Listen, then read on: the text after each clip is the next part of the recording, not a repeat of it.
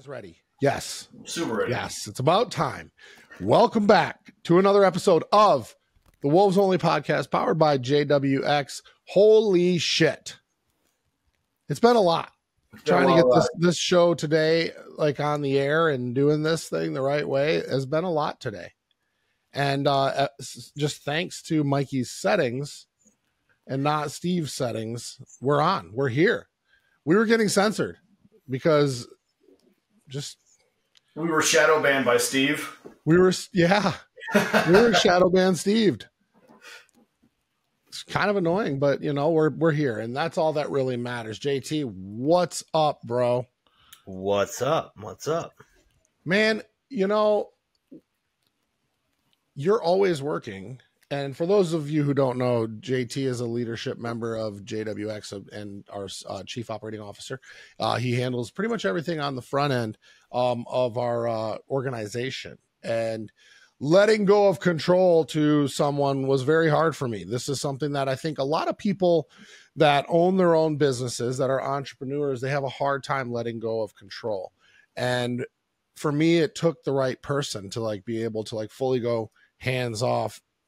Not Jesus take the wheel, but JT take the wheel. And you were the right person for the job. It's all about systems. It's all about process. And I've always been, ever since I was in my prior careers and things like that, I've always been, you know, show me the process, the exact way to do things, and just follow that, you know, all the way into battle.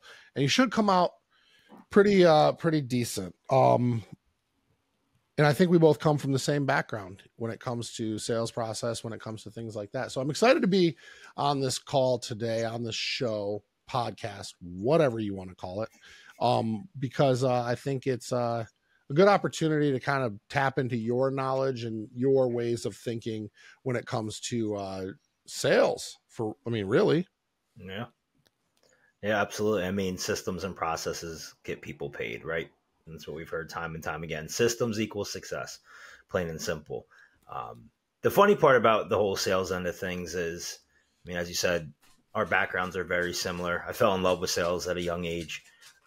But the reality is everybody's sold their entire lives. And that's what makes it so fascinating for me, especially working with people and teaching them the sales end of things. People get so scared and wrapped up in the fact that it's a sales conversation when we've literally been selling from the time we learned how to walk. So it's very fascinating for me looking at the psychology end of things, of why people get scared in the sales process, right? Why in the selling situation, people clam up and, you know, start worrying about themselves and what others view them as and all that kind of stuff, that they shoot themselves in the foot. It's just, the sales world has always been super, super fascinating for me. And that's why I fell in love with it. It really is. We've been selling since we were little children, you know? Yep. Whenever we wanted something, whenever we needed to, you know, there was a lot of different tactics that we had, right? And it's like not so much different than what we do today. You know, it all stems back to when dad would say no, you'd go to mom, or vice versa. You know, it was like finding your different angles, finding your different approaches. I remember when I was a kid, okay, and I wanted something. You know, if I wanted a new snowboard or a new skateboard, I would take it upon myself to get on Microsoft Word, and I'm like 12 years old. And I'm like, I'm going to write a very compelling reason why I need a new snowboard. And I would write it out, and I'd have point after point, and I would print it off and issue it to my father and be like, I need you to read this. It's very important. And after reading it, sometimes he'd say no, but for the most part, I think I was pretty fucking good. Yeah. If anything, it shows resilience and initiative. You know what I mean? At that age, we all kind of figure out our own systems. So I never thought about it like that. Since I was a kid selling, like, no, that makes perfect sense now. But here's the thing, selling like that as a kid, right? If your dad told you no, did it bother you? No. I'm gonna go ask mom. Yeah. Well, yeah. But there's a few different types of kids. I like this, selling in adolescence. I think that's a great title for this show, because it is like you have the two different types, maybe more, maybe we can find out what types of kids there are. But there's like the kid that like takes the no and then goes with a different approach. But then you have like the kid that'll like hold their breath and I want it now and blah, blah, blah, right? You have a brat. But I think that the kids that didn't know how to pivot and take a different approach, they ended up later on in life sucking dick in sales because they couldn't handle rejection. They get told no, and they realize that their way doesn't work. So they're like, well, fuck, I'm just going to give up altogether. Yeah. And then you have the kid that sits there and gets told no, and then goes, okay, well, how do I make it a yes? Right? How do I ask it differently? Yeah. Right. And that's the thing. The conversation to be had all the time is why, as adults, do we have a problem being told no? But as children, you get told no, and no's a comfort zone. You've been told no your entire life. It's the one thing I guarantee everybody's been told. Yeah. Yeah. Right? No, don't touch that. No, don't do that. No, no, no, no. But what did you do anyway? Probably touched the stove anyway. You had to figure out that it was hot on your own, despite the fact that you were told no. Right? No, don't climb on the furniture. Well, I'm going to climb on the furniture. Right? All the things that we're told no about, but we just kept doing anyway. Right. Right. And I don't think that it's funny because actually most of the best salespeople I've ever met were rebels at one point, had a huge case of rebellion. And I think the people that are lay down like, yup, he said no. Okay, well, too bad, man, and they move on with their life, or they just, I think that, yeah, maybe as kids, they were like known to be like good kids, but they certainly didn't turn out to be hustlers. Well, they do the stuff so they won't have to hear no anymore. So they just stay the exact same to play it safe because no hurts their feelings. So what can I do to just be okay, to just be comfortable? And that's kind of the human condition in a lot of ways, except for those who are outliers. Yeah. Like anytime you told me no, I was just going to figure out a way to get a yes out of it. Yeah. Right. It was just another opportunity. Right. And it carried over into my professional career. Right. But it's the same thing. Like you can talk about like selling in adolescence, and then the selling continues into your teens. Like when you really want to start making friends, what are you doing? You're selling yourself to other people why they should be friends with you. Mm-hmm. Right. And that's ultimately what sales is selling yourself to other human beings. It's not a product or services are fucking irrelevant. Yeah. Well, I think anybody that's ever been in sales, at some point you had to have read Dale Carnegie's book, How to Win Friends and Influence People. Right. Yeah. And that's, the staple book. That's the book that when I went to college, it was like, you better have already read this thing twice. Yep. And then I had like classes, principles of selling and things like that. And Dale Carnegie kept, that book kept getting reintroduced throughout my entire college career. And then into like my sales career and my adult life, How to Win Friends and Influence People were always that was just always like the book. It's actually funny, real quick, just a little off topic. So my wife one day, she was like, we've come a long ways in our lives. And just to kind of like speak to the power of that book, she was like feeling down, and she was like, I just have kind of left, like, just because I don't want to spend time with my old friends anymore. She's like, I don't really have the same interests anymore. I've moved on, I've grown up, and they just haven't. And she's like, but I get bummed out because I don't feel, like I have any friends. And I was like, oh, that, whatever. I was like, yeah, but you know what? We're moving on. We have a bigger life. We were going to start spending our time around more predominant people, more people that have prominent people that have more things in common with us and that can hang with us, so on and so forth. So we took a trip to Schuler Books, and I gotta tell you, this is just warmed my heart so much. Where I usually, when I go to Schuler Books, I just buy a bunch, and you guys know me, I read a ton. So she started buying some books. She had a bunch of books, and she likes her like thriller stuff and her mystery stuff, but she got caught up in like the self-help and the other books in there. And I looked over at her stack of books, and she had How to Win Friends and Influence People. And And it was just a couple days before we had this conversation, and my fucking heart melted.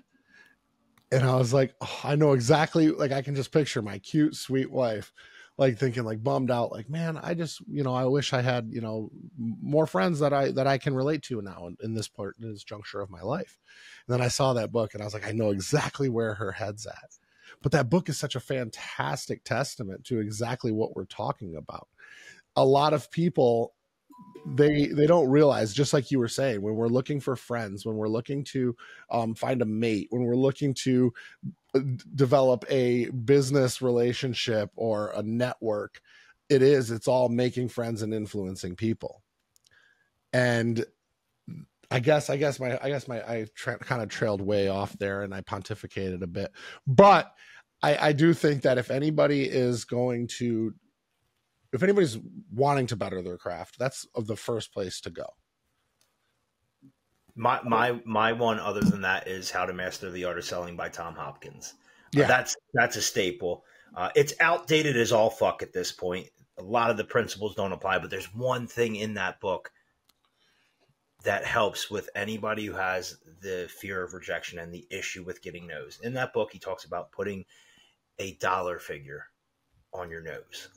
And for me, that is so critical for people who do struggle with that fear of rejection. Because all you do is you take how many contacts it takes for you to get a call, right? And then from there, you figure out how many calls you have to make to get a sale. And then you divide that sale by the number of calls, and you take that figure, you divide it, all right, and then you take that figure and you divide it by your sale price, and that tells you exactly how much a sale gets you paid, right? Gotcha. And then you break it down to how many calls you had to make to get that sale, and that tells you exactly how much you got paid for that no. So then it flips the game in your mind. Now you're collecting dollars every time you're told no. Interesting. Yeah. All right. So if it takes you 100 calls to get one sale, and it's $1,000, well, you're making $10 every no. Yeah. It makes it fun. It creates a game out of it. And then you start to get excited. You're like, oh, I got paid for that one. Oh, I got paid for that one. Oh, I got paid for that one. Right. And it eliminates that issue with that rejection, because these books were written before the technology that we have today, before the CRMs, before the retargeting, the campaigns, all the other things. So it definitely, when you go back down to like the bare bones of this, we're talking about building relationships. Another great one, and I don't want to sit here and just be Oprah's book club today, but really there's so much in selling that can be learned from a lot of books. Now, a lot of it it's all going to be experience. It's all going to be taking the rejection, and it's all going to be refining your craft and taking swings over and over and over again. But one of the greatest also was by Joe Girard, who at one point was the greatest car salesman of all time. He was out of Detroit, and back in the day, he used to sell like 50 to 70 vehicles, new Chevys, I believe it was Chevys, a month. Like back then, that was insane, right? Mm-hmm. Now you have Ali Rita, who sells like 200 cars a month, things like that, and like these guys that are mega high volume dudes. But back then, he used to talk about in his book, I Can Sell Anything to Anybody, I believe is what it's called, the relationships that he would build with people right out of the gate, and how he would know everything about them, their kids, their family, and all these things. And I think a lot of people are looking for slick approaches, and they're going to like these Jeremy Miners, who's fantastic. Jeremy Miner's absolutely amazing. But it took a lot of relationship building to establish the presence that somebody like him has. Everybody's watching and going to these masterminds looking for their hooks, their pitches, their closes, their style. But ultimately, like, you either got that part or you don't. Yeah. And if you don't have that part, like, you have to work your ass off to establish relationship building skills to where you can really feel good about everything that you sell, and but because on top of that, you have to fulfill. So when you have relationships with people, like you get the close and that's all you care about, well, you're going to have a whole nother can of worms when shit doesn't go according to plan. And sometimes, and a lot of times, shit doesn't go exactly according to plan. if you're able to have a relationship built on trust, built on mutual respect, and built on a deal that was worked out, that worked good for both people involved, you're much more likely to be able to provide a far better experience for that person in the long run. Well, I think what I love about this conversation is I didn't really know fuck all about sales until I started working with the two of you. But what I realized in that was that I had been selling all along, because I started the same way we did with this conversation, was as a kid learning how to either manipulate or work around a situation to get the yes that I wanted, or to fight tooth and nail to become resilient, to know that that would be my outcome eventually, because I heard so many no's.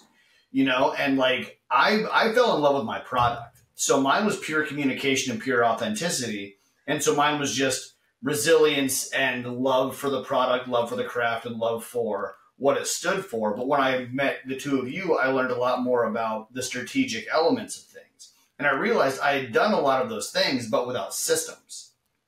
But the one thing that I gained from all of this, working with the two of you, getting to learn how sales really works, is that you have to be in love with what it is you're selling also. You can't just be a door-to-door encyclopedia salesman and know nothing about it, not really care. You have to have heart in the game, in the product, to truly be able to sell it with conviction properly.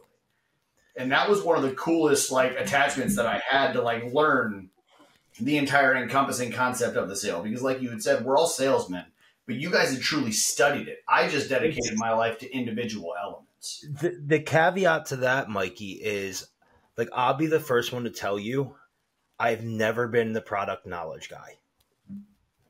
Right? I haven't either, really. I couldn't care less. The thing about it is I cared so greatly about building the value in me. Okay. And building that relationship. That's what's always made it so simple and easy for me. And you guys have heard me, my tagline, I say about it all the time. I've never sold a product. I've never sold a service. I sell relationships. I sell human connections, and I sell feelings. Mm-hmm. Right? That's the biggest thing is I believe in myself. Product aside, I believe that whatever I'm selling, I'm the best person for them to buy it from, because I am going to give them the best experience. If you've never been invited out to eat after you sold someone, you're not that good at your job. Correct. Yeah. Yeah. The actual sales experience is exactly what you're saying, right? It is. There's a confidence within. And I saw something today, actually, that's funny. That was confidence is built off of repetition, off of failure, off of attempts, right? Mm-hmm. It's literally confidence is it's not proof that your system works. It's proof that you have put in the work. And I don't know if I said that exactly right, but it made perfect sense to me. I hope it made sense to you guys too. But it's your confidence is built off of your repetition. And I think a lot of people think this is a product that I believe in. And sure, I would never sell a product I didn't believe in. But the actual process of selling is built off of true confidence, which is the repetition, the work that you put in. Absolutely. It's the same thing when I'm working with our coaches, right? And I'm working on the sales end of things, and especially let's use objections as the number one thing, right? And I'm going through them and people throw me random objections and being able to handle them with ease, right? It doesn't come from my knowledge of the product or being in love with the product. And again, I would never sell something I don't believe in, but it comes down to the repetitions and me being comfortable and confident in me and my ability to handle that. Yeah.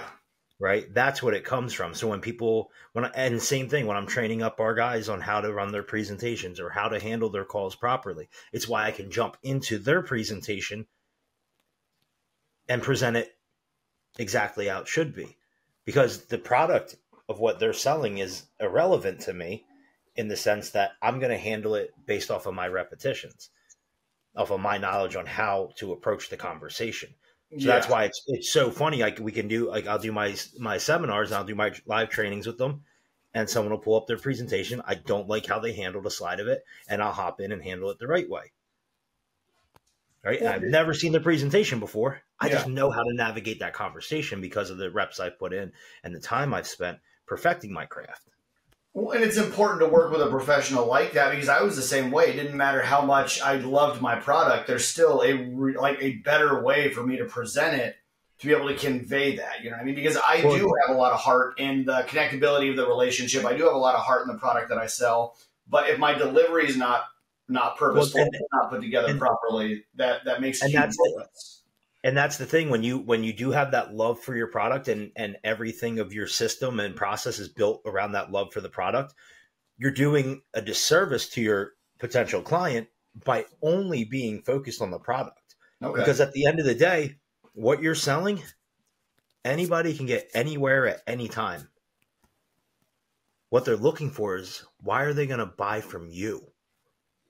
Why should they invest in you? Why should they believe in you over the 800,000 other people selling the same exact thing you are? Yeah.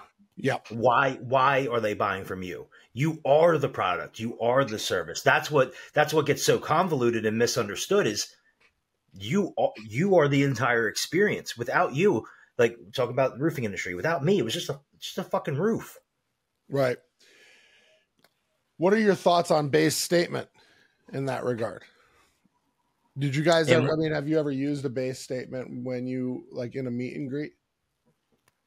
Because I used to always teach a very process style of selling where it would go, an introduction and then a base statement. And I would always have kind of a segue into a base statement, which was typically a question like, have you been here before? Or have you ever purchased here before?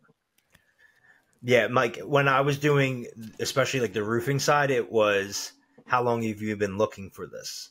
Yeah. Right. Yeah. How many, like it was introduction, base statement. But I mean, especially the roofing industry, right? We'll use that as like with door knocking. Door knocking is the most fearful thing for most people getting into that game. But it's literally someone opening a door and giving you a sneak peek into their life. Yeah. You need to be able to analyze like that and find something to connect on. Yeah, I never liked door knocking. It's stressful. Yeah. You're going up to somebody's home. When I was young, I had a job over like in a summer selling Kirby vacuums.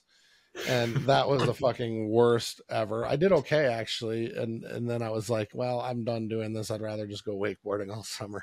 So I quit after like my first month. But I did have a couple sales. And actually the commission structure is really good with Kirby. But now looking back, I was like 16 at the time. But then, I had my buddy that had me sell roofs with him. And yeah, I did not like door knocking. It was a lot easier when you had an appointment scheduled. Well, I mean, it doesn't help when you're 6'7" and covered in tattoos. Yeah. People probably were, It's the same thing, but it speaks to who you are, though, because I've had the same situations, right? Like, Justin, you forget all the time that I'm not a small guy either, but I walk up to somebody's house, I got tattoos on my throat. 6'2", 230 pounds, and you walk up to a little conservative lady's house and she opens the door like, what the hell are you? Tells you to get off their porch, and then they end up being a buyer.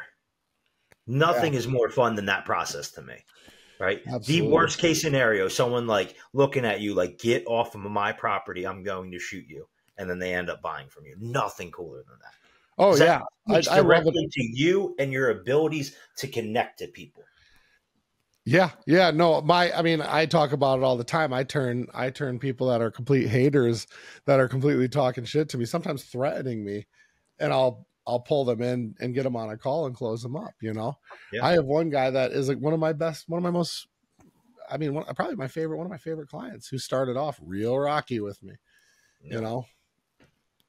And they're and honestly, that ends up equaling the best relationship, because it started off in the worst way. So then when you make your way through that customer experience, they end up becoming you become their favorite and they become your favorite client, because you watch the transgression of it all. Well, yeah, it's almost like, how it can't get any worse than how it started, now that you can only build from there. Yeah. 1,000%. This is cool. So we have this contest coming up tomorrow where we are doing lead magnets. Mm-hmm. And it's funny to see like the people who gravitate towards like the understanding, the value behind it and things like that. And then other people who are like, what the fuck am I supposed to do with this thing? Yeah. Yeah. And I think the people who have been in sales in the past and the people who have, you know, dealt with like having certain levels of resources that were given to you, you know what I mean? Like when you're selling cars, right? Like you have a showroom, you have people coming into you, you have a dealer paying for advertising, you have drive-by traffic, you have brochures, you have business cards, you have a CRM, you have coffee sitting in the waiting room for them. Like you have a lot to present and to offer, to where it's like you have to look at it the same exact way. Mm-hmm. I have these lead magnets. This is my showroom. This is my coffee. This is my brochure. This is, you know, all of these things that I'm able to present to people and give people to entice them to want to purchase from me. But I feel like a lot of people think that it's like, oh, I put out a lead magnet. This is going to funnel me in, automate, and now I'm going to have paid clients. Like, yo, you got to look at it a little bit differently than that. A lot differently than that. We got to start taking this in the direction of value. Yeah. Well, and that's the thing with it, right? I think so many people get caught up on they need to be getting paid for everything they do, right? Versus what gets you paid is giving out free value time and time again. That was right? one It's of the things. give, take method. Yeah, that was one of the things you and I discussed when we were putting together the lead magnets earlier. Was everybody focuses on like the money at the end, not the money making activities to get to the end, you know? And I think that's one thing that a lot of people struggle with is lead magnets are amazing. I've used them for a really long time. It's a great icebreaker so that people don't feel uncomfortable reaching out to you, you know? Say a word, get the lead magnet, all of a sudden there's some interaction going on. But this isn't even the first date material yet. This is just the initial interaction. You know, and a lot of people just imagine like dollar signs immediately. But this is, if anything, this is the courting process. You know what the best way to use a lead magnet is?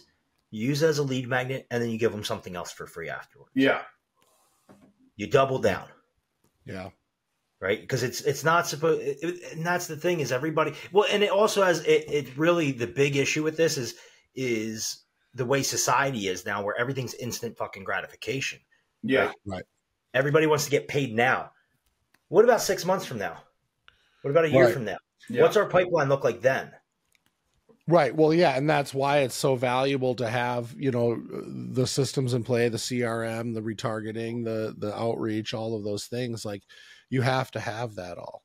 And I just think, again, it's like when people first get into entrepreneurship, and especially when we talk about like people that are into entrepreneurship and into business for themselves, and it's just themselves, that they don't realize that like these are tools. And it's important to have all these tools in your belt, but you have to have a process for how you use them.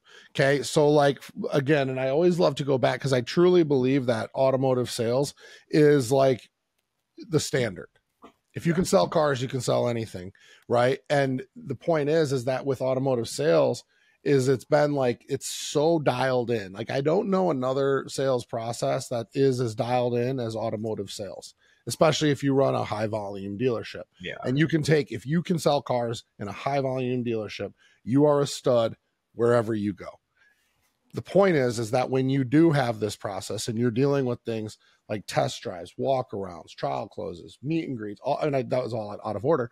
But again, like you need to know. So like all my favorite guys that would have these processes knew they had their drawers in their desk lined up with all the forms that they used in the order that they used them. When they would sit a client down, they would make sure that they had a coffee, pop, soda, whatever you want to call it. They would have all these things lined up. They knew exactly their process for how they did it. And they ran that process every single time because they knew that if they strayed off that process, the rest of it's going to get all fucked up and they're not going to get to where they want to be.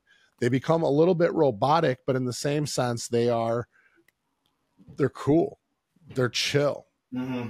And again, that's that confidence that comes from that process and that repetition.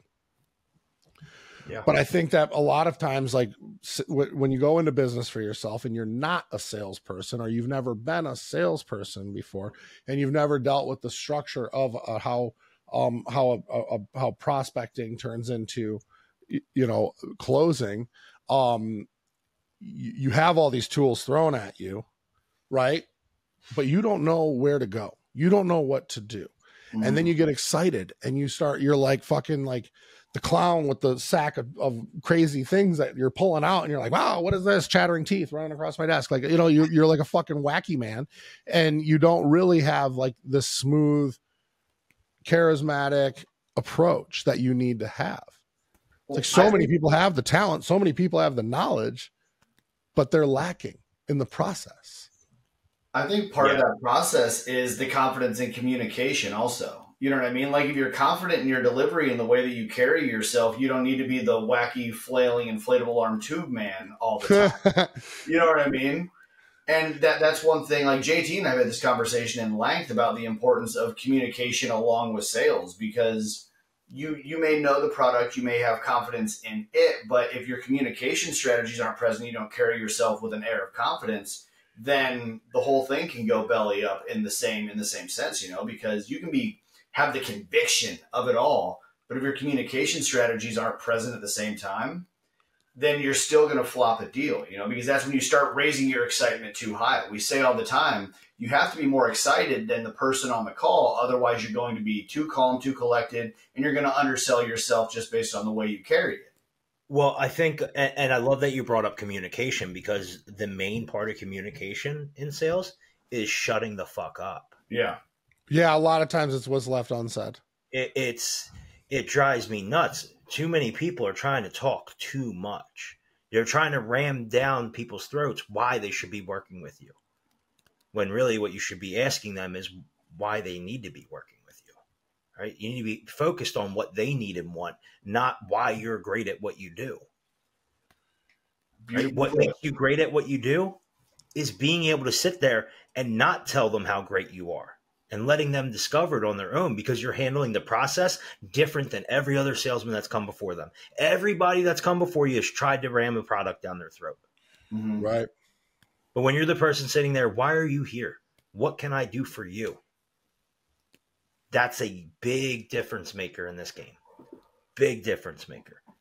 Right? Because we're so focused, and it's what Justin just said, with the excitement. We get excited because we start to see a glimmer of a sale, and it's like we forget that we have a fucking brain, and we just start panicking and just unloading everything, when it's like, pull back in, calm down, and let them sell themselves. The best, honestly, Chris Farley and Tommy Boy. Literally, that was like the greatest moment and the greatest representation. It really is, though. We can laugh all we want about it, but that's exactly what happens to people. They get it, and they're like, yes. They're like, what is it? Jojo, the Indian circus boy. Right. Mm-hmm. Yep. But it's funny because how he opens up. I mean, he's a fat guy in a diner. He's been in that situation 1,000 times. You look like a Helen. Let me tell you, Helen, remember how that conversation started? It was like any other conversation he's ever had as a frat boy in college, sitting at a diner. He's down and out on his luck. He's got nothing to lose. Yep. And maybe that's the point. Maybe the point of it is that you go into sales like you have nothing to lose, because desperation stinks, but that's another conversation. But this is your comfort zone. I believe I can sell anything to anyone because it's my comfort zone. Asking for money, asking for a sale is something I'm comfortable with, because I've been doing it since I wrote my fucking dad a letter explaining why I needed a new snowboard. Yep. Mm-hmm. My big ass is really good on a snowboard, by the way. I'm sure it is. But that's the thing, and that's the aspect that so many people struggle with, right? Because we watch it all the time. I see people handle a sale perfectly, right? But then when comes time to get paid, they fumble. Yeah. Because we grew up in a world where we were told it's tacky to talk about money and all this stuff, and money was this taboo subject. And then when it's time to get paid and time to ask for the money, people clam up because of it. Right? Yeah, I don't get that. I'm sorry. Like, that was just like, I don't understand it either, because if you're going to sit there and spend all that time and you're going to put all that effort into it, why is it so difficult to ask for the money at that point? Do you not want to get paid for what you do? You can tend to undervalue yourself by making that the uncomfortable part. right. It's why people drop their pants on price. It's why it's the first move is people just slash a price because they think that's the easy way to get it done. Right. Yeah. I can always remember there were we were really involved in my church growing up, and like, you know, kids would go to my dad and they'd be like, "Hey Todd, I got a mission trip coming up, and I can remember my dad being like, just ask." Yeah. And they would be like, and they again clam up and be like, just ask for the money. Just ask. They'd be like, "Okay, well, I need this much." I'd be like, "Cool, here it is." Like, the best and most valuable lesson is just ask. The worst case scenario, someone tells you no. Yeah. Actually, let me take that back. The worst case scenario is that somebody tells you maybe, or I have to think about it. Yeah. Yeah. That is the worst case. The best case scenario is they tell you no. Right. The best case scenario is they tell you no. Yeah. The undecision. Yeah. But indecision is a decision, right? Yeah. Yeah. I have a piece coming out here soon, a reel to come out about indecision. The only wrong decision is indecision. Yeah. I mean, the worst choice we can ever make is not allowing ourselves to make a decision and letting the universe decide for us. And I mean, that's obviously not a sales thing, because that decision is just going to create distance. The lack of decision will create distance, and then you won't have belief in yourself to be able to fulfill and see your dreams through. But it's the human condition to just, like, people say, well, let the universe, like, you know, let the universe decide. And how far has that gotten anyone? You know? Yeah, very rarely does it ever get anybody anywhere. Here's my question on the same topic. How about the concept that the best salesmen are the easiest to close? Oh, it's 100% true. Me and Thad were just talking about this when we stayed up for after hours. Me and Thad were talking to Adam, working on a few things with him. And then I was like, you know, I don't know about you, Thad, but I'm the easiest close. And he started laughing. He's like, "Oh, I'm a complete laydown." I was like, you're going to get $5,000. You're going to get $5K per copy with me. Like, you're going to get $5K on the back end, because I'm just going to sign everything to get out of there. Right. It's simple. I'm not going to argue. I'm just, yep. I was like, I'm a complete laydown. It's so true. And actually, you know, I've done thousands and thousands of deals in my life, right? Like, insane amount of deals in my life. Closed a ton of them, lost a ton of them, whatever. And I know the personality of buyers. I do. And anyone that comes in, I make $250K. I'm a salesperson, you know, or I sell medical products or whatever. You know, those are the people that are like, yeah, whatever, let's just go. And the people that are always like nickeling and diming and like, you better sharpen your pencil and all this shit, those people are not doing that. Yeah. And if they are, like, if everyone's like, yeah, you take my buddy, he'll drive a real bargain for you, he'll really get you going. And then you're like, well, what does he do? Well, nothing. He's bought a lot of cars. Okay. Or yeah, he's done this a bunch of times. Well, he's never been on the other side of it. And that's where, you know, it is like, again, you want your buying experience. You want your, like, and I used to always talk about it like this. We like to say ownership experience. You know, I want to make sure that your ownership experience is second to none, right? You want to talk about ownership experience when you're going to do business with somebody. It all starts right at the first pencil, the first number thrown out, and the way that you respond. It really does, because the people that I take care of the most, and the people that take care of me the most, and the best overall experience from start till their next purchase from me, is always the people that's like, yeah, I want you to make your money, man. I totally understand that you're in business to make money. And I'm like, wow, I really appreciate that. Well, I want to make sure that you are taken care of too.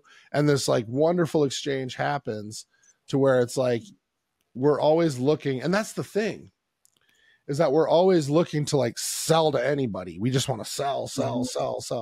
But I don't think, yeah, you need deals. You do. You need to put deals together that you wouldn't otherwise have. But if you're selective with your marketing, if you're very good at putting yourself in a position to where you can attract the buyer that you want to work with, you should have more often than not people that are like-minded to us. Yeah, I think the best thing you said was it starts with like the hello to the next sale, because everybody, like the minute they close, then they kind of tap out and go to the next sale. But it's about acquisition and retention. We have that conversation on like the calls pretty frequently. Is it's not just about closing a certain sale. It's about getting them back through the door time and time again, because they know you're the person they can rely on because of that experience. Correct. Yeah, it's building that relationship. Yeah. It's the same thing I said before. If you've never been invited out to eat after you sold somebody, you're not that good at your job. And I'll stand firm on that. Anybody can argue me that. The amount of people I've had ask me to grab dinner after I sold them at high margins, they knew I made plenty of money off of them. Yep. Didn't care. Loved the experience. Yeah. Well, and again, like if we look at the similarities of JWX and the X-Force thing, is that's the problem we run into everywhere, is everybody just wants to sell to everyone because they want to make a quick buck. But if you focus on the right people, the like-minded people, then those are the people you can relate to. Those are the return clients. It's not about doing as many small, quick deals as possible. Justin says it all the time. 4 quarters for the dollar will outweigh the 100 pennies for the dollar every time. You don't want to sell to everybody. You want to sell. You don't want to sell to everyone. You want to sell to the one. Yeah. Well, that's the difference between the walk-in tattoo and me doing 3 tattoos a week, 3 days a week for 10-hour sessions, because I'm working with the right people every time. Just like how we acquire clients. We don't work with everybody. We work with the right people. Right.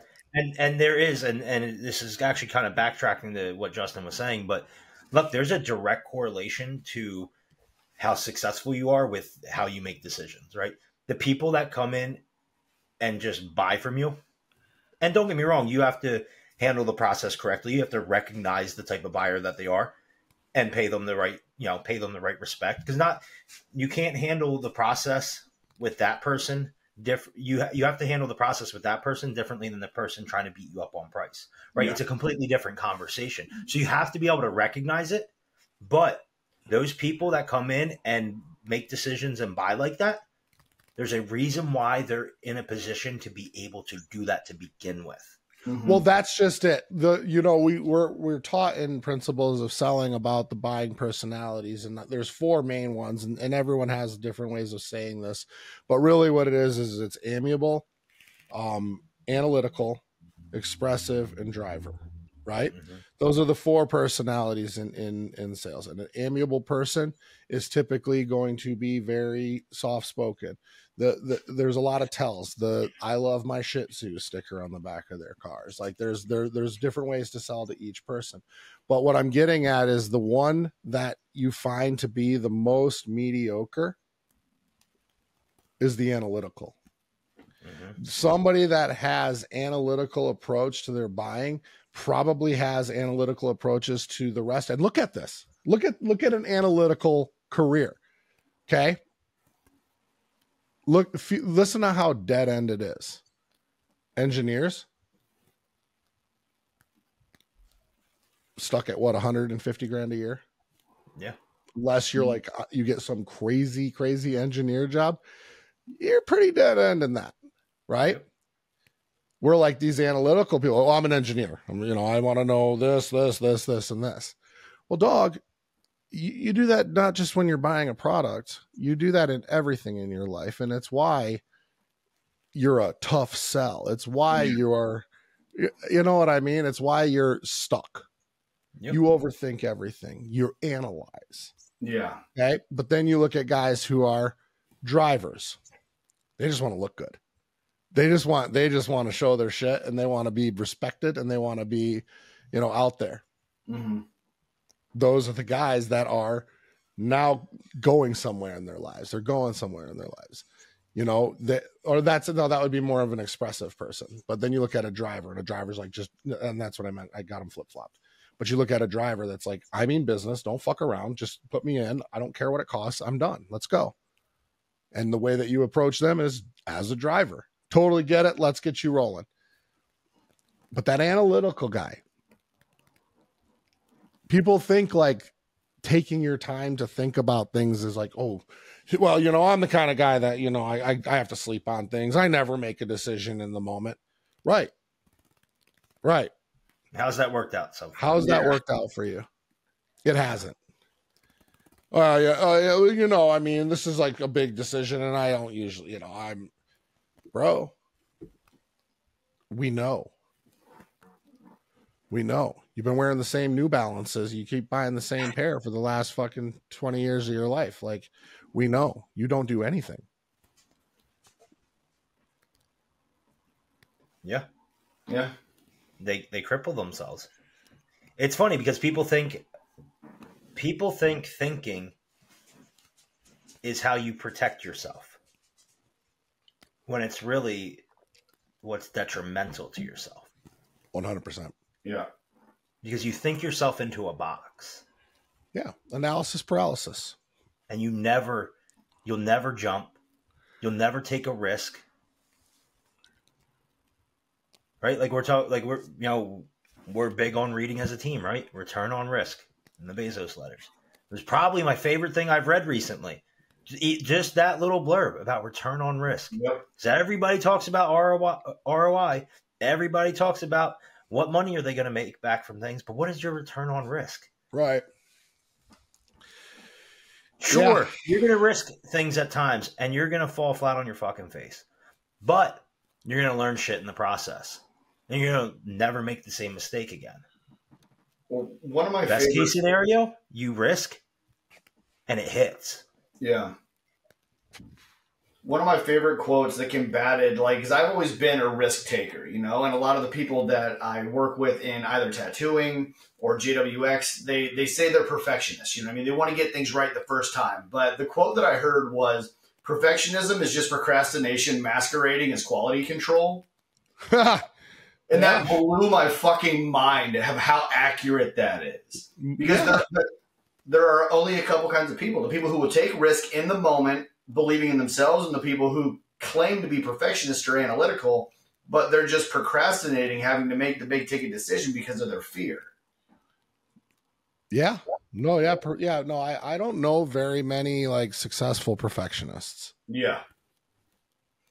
Well, you know what? What's funny? Thing. You know what's funny is I used to obviously I didn't grow up with a lot of money and everything like that, right?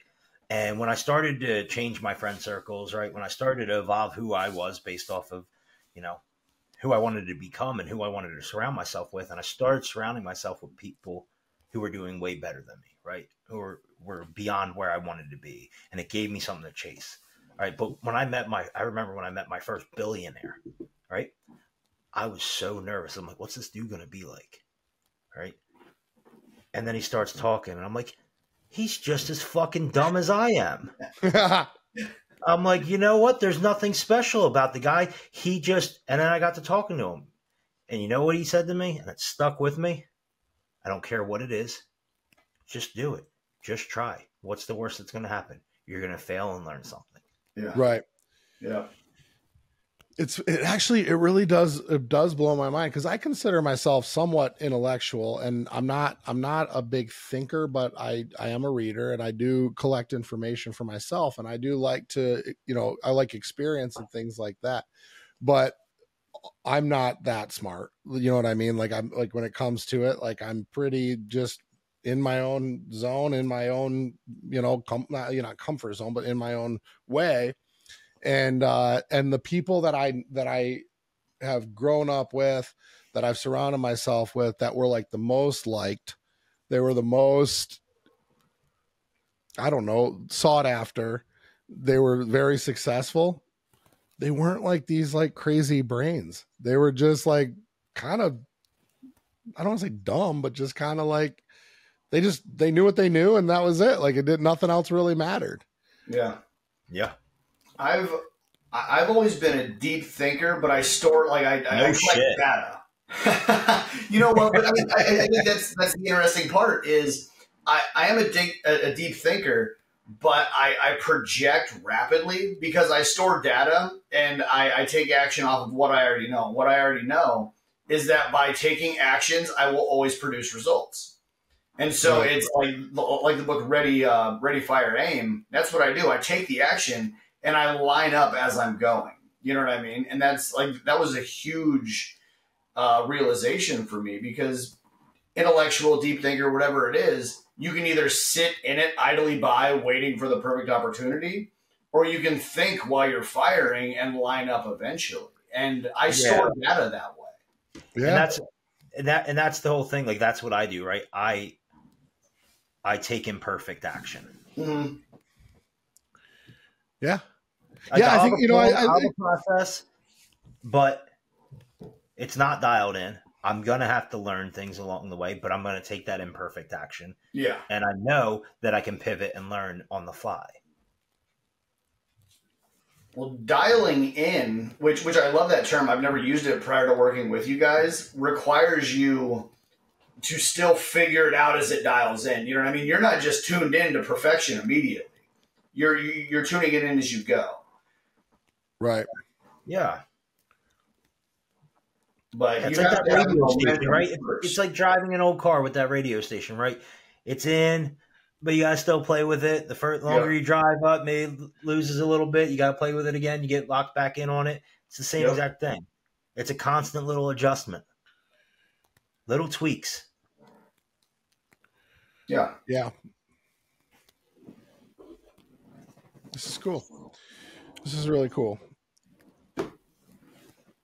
Yeah, it's about time I got on here. Well, I think it's important because with the things that the three of us are good at, I think it's all different but very similar. So this is a fun conversation because I'm not sales savvy, but I communicate based on data. You guys are very intelligent because you put in the time and the effort and the energy in mastering your craft, and that's it. Like for me, being an outlier, not in sales, I've learned so much just by working alongside both of you that I retained the information that you've been able to study in a much faster rate, which goes back to the importance of working with mentors. You know what I mean? Like, you guys are not only my friends who I meet with on Zoom frequently, but I look up to you and I learn crazy amounts from you every time we get on a call together, because there are things that I'm really good at that are my skills of genius, my zones of genius. But they have nothing to do with the actual sales systems. Yeah, and the nice thing about the sales systems and processes is that you always have your baseline, right? You always have the things that work to fall back on. And you got to realize, Mikey, like when you've gotten long in the tooth in sales, and when you've had mentors in several different directions, and you've learned about psychology of sales, you've learned about logic selling, you've learned about all of these things. It's important that you always know to fall back on your baseline so you're not pouring soup on top of the salad. And I've learned that when I have my exact process, I know when to install my different tools. I know how to approach each type of person because I've dealt with each type of person. It has nothing to do with me being able to go, boom, this one involves a wrench and this one involves a screwdriver. Like, it's more or less like a whole separate tool belt for that person upon actually like going into your meet and greet with them. Mm-hmm. So again, it's like, I hate sales. I hate teaching sales and like slamming people with all the different arts and all the different things. It's like, dog, you have got to get basic relationship selling down to that's like your baseline. You have got to make yourself likable and trustworthy, and you've got to make a friend. Yeah. Then you can start to, and once you make that friend, then oh, that's just Tim. Tim doesn't like to be bothered on the weekends. Yeah. Yeah. Oh, that's just Steve. Steve likes to, he really likes to be noticed. He's going to wear a floral shirt, you know what I mean? And maybe a fedora. He wants people, like you got to know who you're dealing with. And then you can start to install all the tools that you see on Instagram from these sales gurus, but they're not preaching the simple shit, which is make a friend. Well, because the simple shit isn't sexy. It's not sexy. Right. And that's the thing is the whole, and we get it. We know marketing. We understand it. Sexy sells, right? That's the reality. We know that. Yeah. But sexy isn't what gets you paid. What gets you paid is basic fundamentals. Right. Being able to make a friend out of somebody. Yeah. Being able to hear somebody, because look, you see the videos all the time of these hooks and these crazy closes and all this shit. Did you listen to the person though? Did you hear what they're actually there for? Why are they sitting in front of you? How has their search been going? How many people have they met with before you? What are their goals? What's most important to them? What are they looking to accomplish with this conversation today? If you don't know the answers to any of those questions, then your hardcore closes at the end. Fuck out of here with it. That's my one thing. I hate people that call themselves closers. Yeah. Well, so in tattooing, you want to know the most commonly thing we hear in the first conversation? I can't even draw a stick figure. Do you know how most tattoo artists respond to that? Ignore it.